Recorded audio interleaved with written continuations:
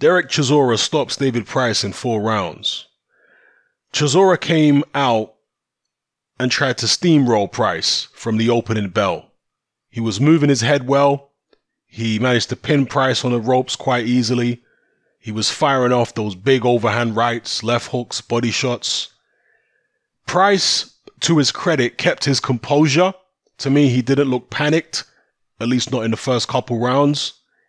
And I was wondering, because of Dereck Chisora's weight, he weighed 260 pounds in this fight.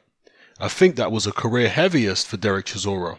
I believe it was. Actually, he's weighed 260 before against Nascimento several years ago. But a joint heaviest of his career at 260. And the way the first couple rounds went, Pricey was under pressure, but he wasn't getting hit with anything really hurtful or clean. And he still looked quite relaxed. And I was wondering, how long can Dereck Chisora keep this pressure up for? Either he's going to catch Pricey with something and be able to stop him, or Pricey's going to keep blocking the shots and defending against them, and maybe Chisora's going to tire at 260 pounds, and maybe we'll see Pricey come into the fight later on. And perhaps that's what Pricey was hoping for. But it wasn't to be, because of course at the end of the 3rd round, Chisora got Pricey along the ropes, delivered some heavy shots. Pricey was in serious trouble on very shaky legs, although right at the moment where it looked like Pricey might get dropped, right close to the bell, he landed an uppercut on Dereck Chisora, and Chisora looked wobbly, and he went back to his corner on unsteady legs. So Pricey always got that punching power. But they came out for the 4th round, and it was kind of a strange stoppage because I seem to remember Pricey actually having Chisora up against the ropes.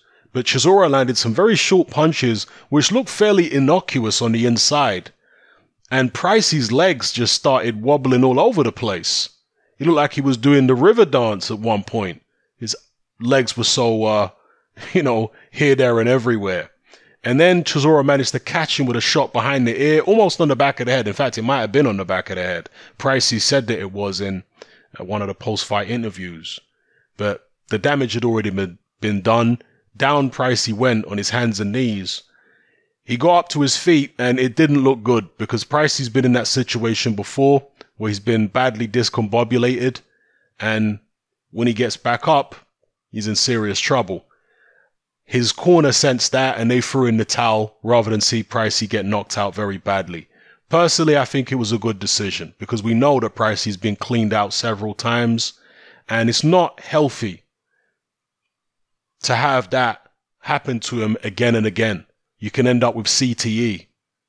And that's why Audley Harrison eventually had his boxing license in the UK revoked, because I believe it was CTE he was diagnosed with or something very similar. So, yeah, Chisora manages to get him out of there. There was a little scare there at the end of the 3rd round for Chisora when he got wobbled with the uppercut. But for the most part, even though Pricey was hanging in there and trying to throw punches back, it was all Dereck Chisora, or War Chisora as he calls himself. Now, over the years, I've seen a lot of people, particularly, before Pricey had lost his first fight, I could understand people saying Pricey needs to do this, Pricey needs to do that. And even after he'd lost a couple. But Pricey's lost how many times now? 7 times? 6 or 7 times? At this point in his career, I do find it a little naive of people to be saying Pricey should be doing this and Pricey should be doing that and Pricey should be doing the other. If Pricey could do those things, he would be doing them. The reason that Pricey ain't keeping people on the end of a ramrod jab and not letting them get close is because he can't. Chisora was moving his head, so Pricey couldn't land the jab.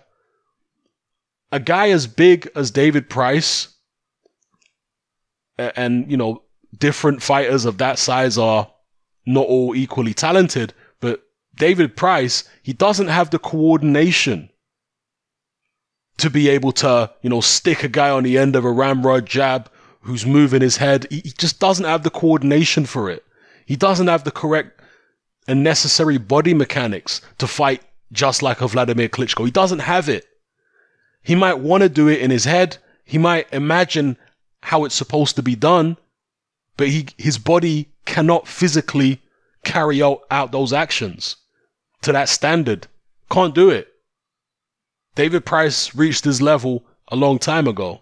I think the Dave Allen fight showed, well, he was several levels above Dave Allen, but he's around, the British level. That's where he's at. Maybe if you've got a weaker European champion, he might be able to step up one day and win a European belt. And of course, he's always got world-class punching power, but David Price is what he is. You're not going to, at this stage of his career, develop a Klitschko-type jab or anything like that. No, it's not going to happen.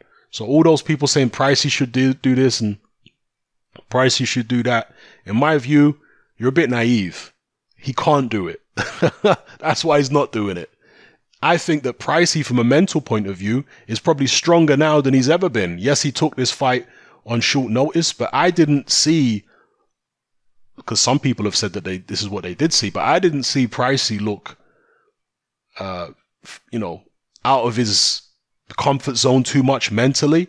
To me, he understood, even before the fight, he said he knows Chisora is going to be able to get close to him. That's what Chisora does. He gets close to people. Pricey is a very big guy, over 260 pounds. He's a bit clunky and cumbersome. He doesn't have the quickest reflexes. That's another thing people have to factor in when they expect Pricey to do this, that, and the other. He doesn't have the reflexes to be able to do a lot of the things that people say he should be doing. Doesn't have the reflexes of a Klitschko or something. It just doesn't have it. Or the flexibility. So, to me, he boxed as well as he could box at this particular weight. But Chisora was just the better man. Chisora's head movement, his punch selection, his aggression, put Price under pressure, trapped him on the ropes and just wailed away with those big heavy shots. And it was what it was. So onwards and upwards for Dereck Chisora. Pricey, I don't know where he goes from here. Will he carry on? We'll see. But he needs to obviously drop down a couple levels.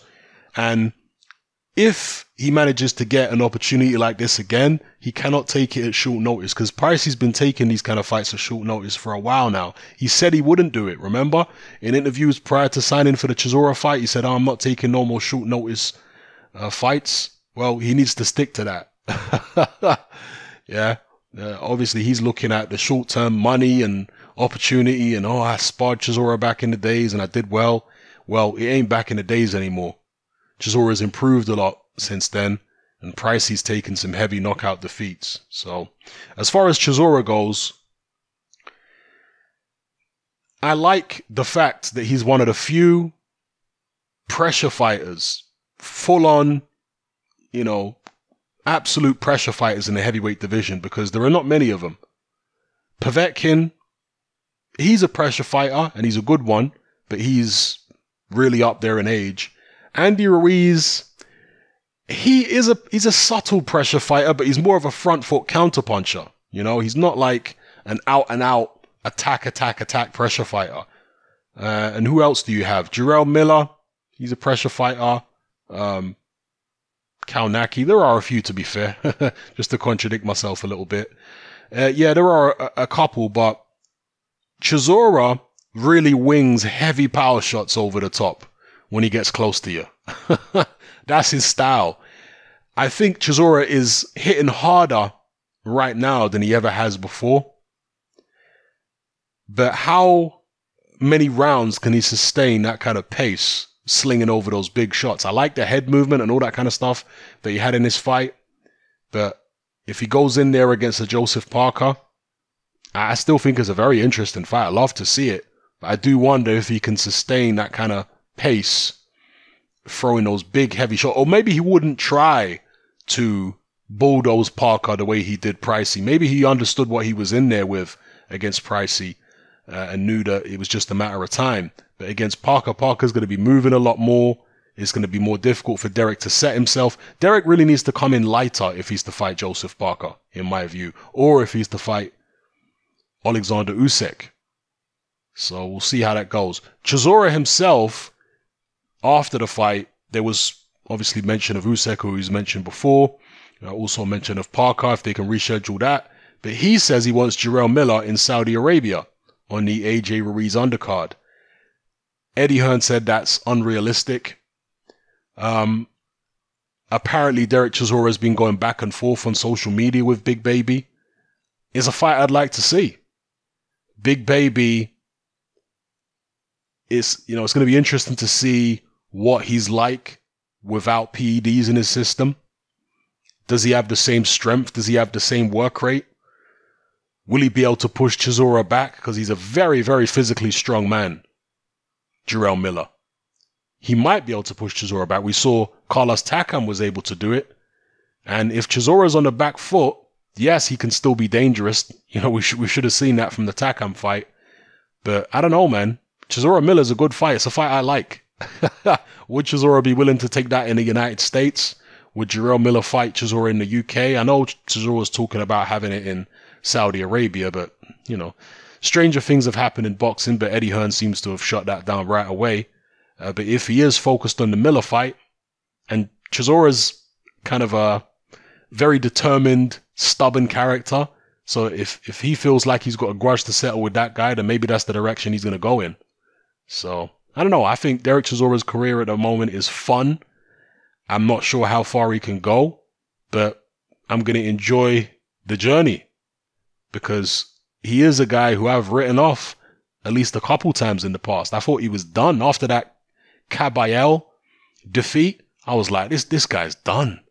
I mean, he just seemed totally disinterested. And even after the Kubrat Pulev defeat, I just thought, surely he can't resurrect himself again. But he has. He hooked up with David Haye. And obviously the opponents he's beaten at the moment are not world beaters. He beat faded Artur Szpilka and he's beat David Price. So, we're not talking about top 10 heavyweights at the moment. But can he beat a top 10 heavyweight?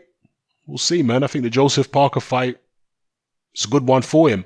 If I was managing Chisora, I'm obviously not, I would go for the Parker fight or the Miller fight. I wouldn't go for the Usyk fight. I agree with Johnny Nelson on that because Johnny Nelson is saying he shouldn't fight Usyk. I don't think he should.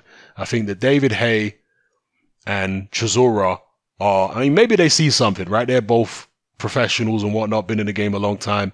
Maybe they see something, but personally, nah, I don't like that fight for Dereck Chisora. I think Usyk can move too well for him. Chisora's very heavy at this point in his career. Nah, I'll go for the Parker because Parker can be roughed up. We know that. We saw that against Dylan White. And Jarrell Miller, he's right there in front of you. He's not going to move nowhere. So, yeah, those are the fights I'd target if I was managing Chisora. But let me know what you guys think in the comment section below. Was it the fight you expected? How far can Dereck Chisora go? Do you think he'll ever fight for a world title again? He did against Vitaly Klitschko very early on in his career. And before the final curtain, will he manage to do it again? Let me know what you guys think. It's happening. I'm out. Join me on Patreon.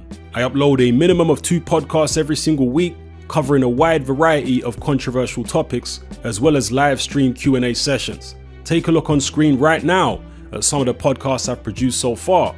For just $3 a month, the equivalent of about £2 a month, you get access to all my new podcasts and my entire back catalogue of past podcasts, including my popular Confessions of a Nightclub Bouncer series. You can listen on your computer or on your smartphone or tablet by downloading the Patreon app from the Google Play Store or the App Store for free. The Patreon app also allows you to download each podcast in MP3. For less than the price of a cup of coffee, you get access to dozens of hours of exclusive content.